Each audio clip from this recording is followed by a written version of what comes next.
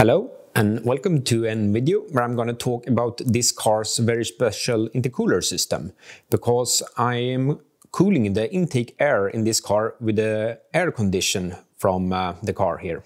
I have built the twin turbo system on this car, and the air charge is cooled by water to air intercoolers, but the water is cooled by an interchiller that is connected to the car's air condition system. The interchiller is behind here. You cannot see anything right now, but let's dig into this system, remove the panel, check all the components, and actually this system is working really good. I was driving in the street week this summer and I actually won that one. I had really low temps on the intake air, and I will show some numbers and logs about that. The carbon fiber panels are gone, and now we can see the interchiller, the heat exchanger, or we can almost see the heat exchanger. It is this one. I now have a lot of other things here, like the fuel filter here, for example, but here is the heat exchanger. So this one have the intercooler water in it, and it also have refrigerant from the air conditioner system. We can also see here, this one is the water tank that carries this intercooler water. I have an extra heat shield actually here to keep the heat from the engine to the interchiller away there. And the idea for this with cooling with air condition I actually had for several years. I wanted to put it into a car, and I checked investigating the Teslas, for example, the electrical cars. They have a similar system. They have a coolant that cools the batteries and also the electric motors. And the coolant is cooled by the car's air conditioning system. So they have similar heat exchangers, a little bit smaller ones, so I was maybe planning to buy several of them to put in series. And they also have some super bottle and some other cool stuff. But then I found out a company in Australia, forced induction interchillers, that made universal kits with this. So I actually bought one of those to save some time, and bought some really proven stuff. So yeah, this kit is from them, forced induction interchiller. Actually, if you want to check them out and want to buy this system, you can use the coupon code BJORK, BJORCK, and you will actually get some discount. This whole interchiller has some insulation on it here to keep some heat out of it and keep some condensation away. Also, the lines here, they are insulated, so it will not be any water coming on there, condensation.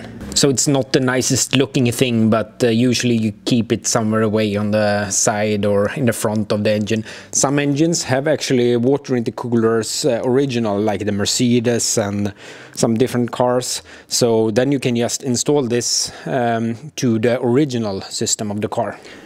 And the interchiller has 4 ports, 2 for the water and 2 for the refrigerant. And it actually have one expansion valve here as well.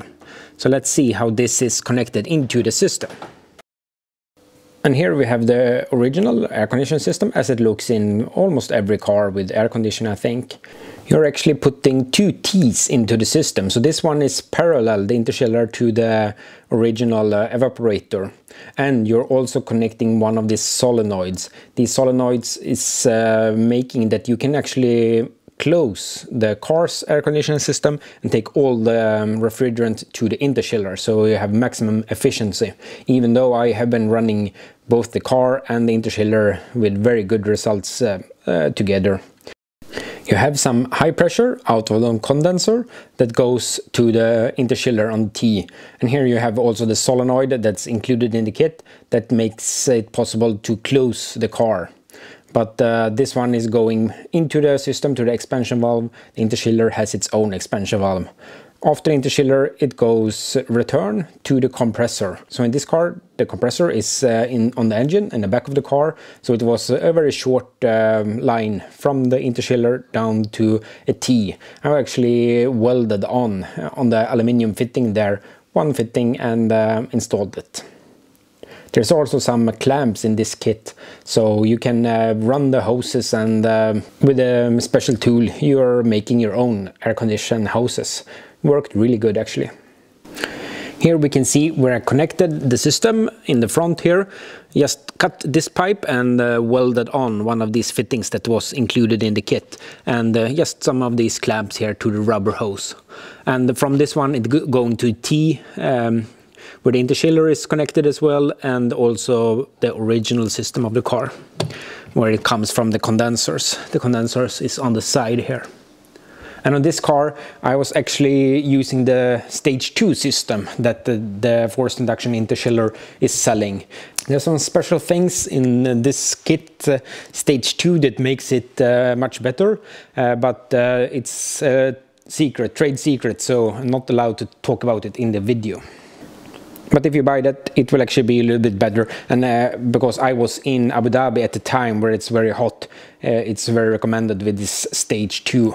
Even though that's a universal thing, so I could not use it exactly as it was, so I had to modify it.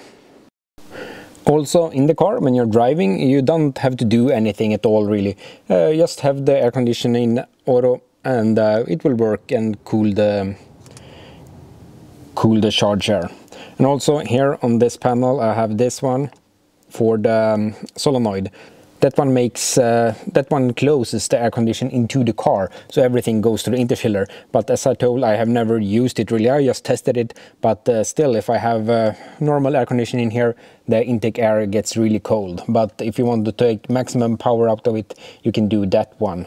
And then you have the air condition on, and you put it on maximum cold and close it here. Many, if not all, of the Audi R8s and Huracans with the twin turbo, they have an ice box here in the front, like the drag racing cars have. And that's not something I want. I want to have this place for luggage, and I also see this. It's an effective way to put some ice in the system, and but it's not like a street car, I think. You have to take the water out of the system with some cups or pump or something, and then you have to bring ice and have it. So yeah, many use it. I think all of the guys in the US are using that one, and yeah, it's a good system. I've seen that in Sweden as well. But this cooling system I have is more like a arrive and just drive. You can just use it like a normal street car. And also, when you're in the lineup before you're drag racing, you can have the air condition going and cooling the system. I have the water tank inside of here. So I made this possible to be able to put ice in it, but I have never done it, and I think I will never do it.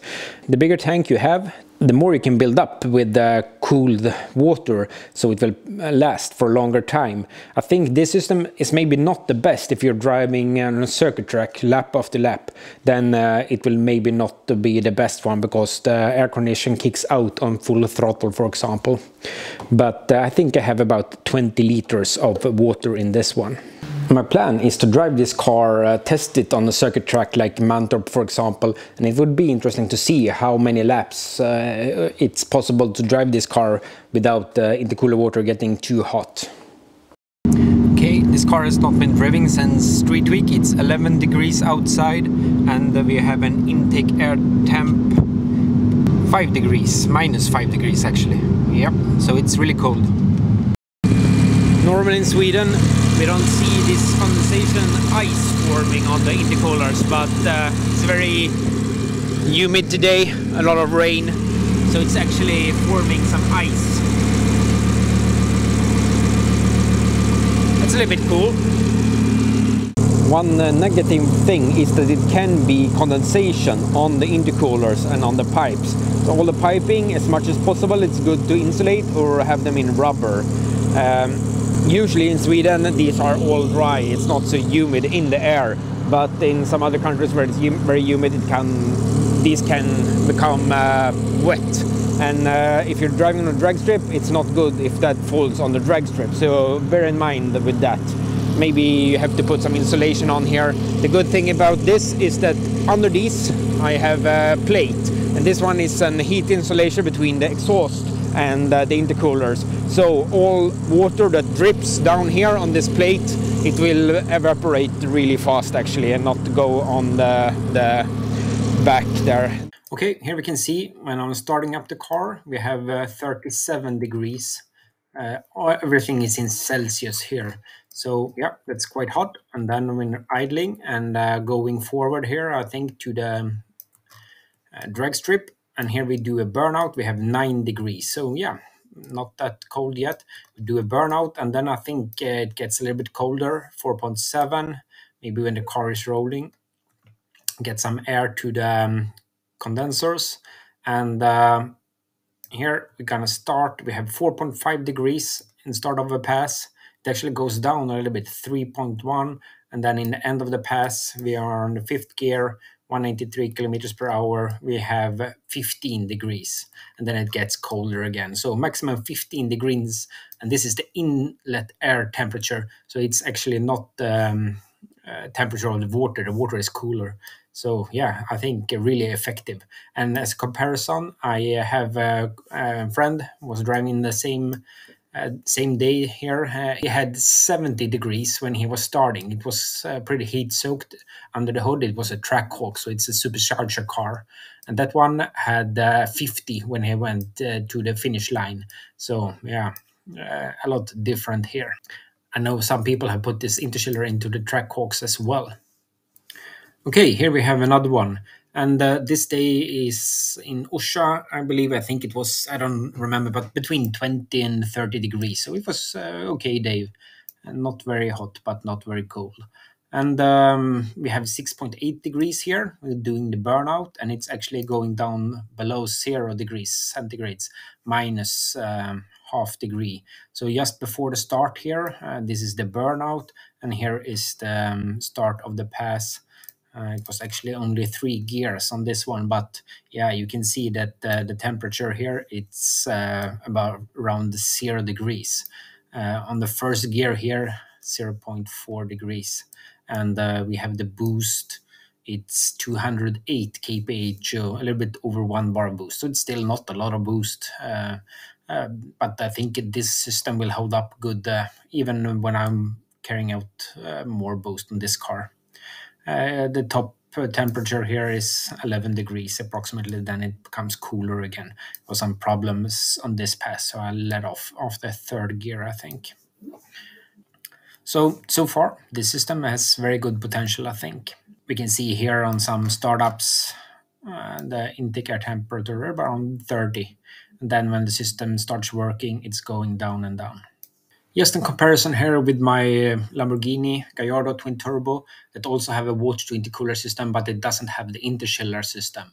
And before pass here, we have 40 degrees C in the beginning. The good thing with this water to air intercooler is that when you have a really big intercooler, so that I have in my cars, the temperature is not rising so quickly. It's a lot of cooled mass in what do you say, in the intercooler. So an air intercooler will be hotter much faster. But this one, the thing is, it starts at 40, and we're doing the pass here, driving 300 kilometers per hour, but 45 is the maximum. So yeah, just a couple of degrees going up here, but the thing is, it's 40 in the beginning. So I think it will help a lot with the air density, with the cooler air, and you can have a little bit extra timing, and the cooler air means more density, and it means that more power actually. And when talking inlet air temperature, is these sensors here. I have on the inlet the pipe here going away from the intercooler, so that's measuring the air. I have actually put a temp sensor here, coolant sensor for the intercooler water, the intercooler coolant, but I have forgot to configure that one into the ECU. It would be interesting to see how cold the water is as well, but the main thing is of course the intake air. Also, remember, if you want to buy a system from Forced Induction Interchillers, you can use the coupon code BJORK, BJORCK. And these are the universal systems that can fit all turbo cars that use actually the water-to-air intercoolers. And yeah, you need to have an air condition system in the car as well. So for now, I'm really happy with this interchiller system. And I have not put it to the edges yet, but I think it will hold good even if I put a lot more power in this car. Otherwise, I still have problem with registration here in Sweden. I think where everything is now is that the insurance company in Canada, Economical Insurance, a lady called Anikter, do not want to talk with me.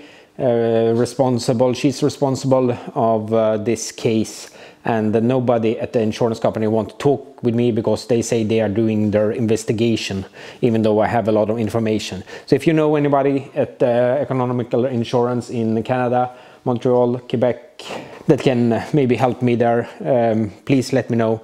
They have the title in their hand now, even though I bought the car. So yeah, we will see. I want to begin to modify this car a little bit more now and yeah, do some preparation for next year's races. Thank you for watching. See you later.